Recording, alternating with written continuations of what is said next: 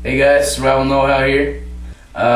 Getting ready to go out for today. Thought I'd show you guys an E.D.C update. Okay.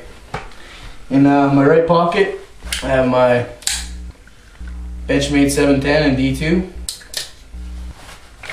Up here in the bill holder, I have just a Bic lighter.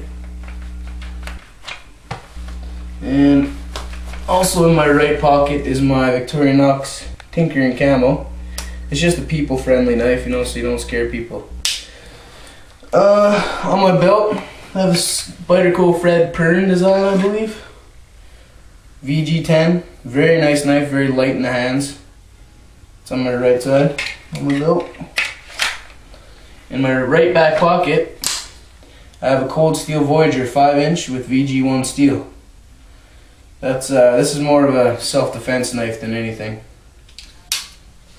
I also have, in my back right pocket, I also have my wallet, just a normal wallet, my IDs, money. And my left pocket, I have my phone, still the same phone, LG Voyager. Yep, on my wrist I have my watch with a compass, hat, shirt, pants, jeans, belt. Okay guys, Survival Know-how here again. Take it easy guys.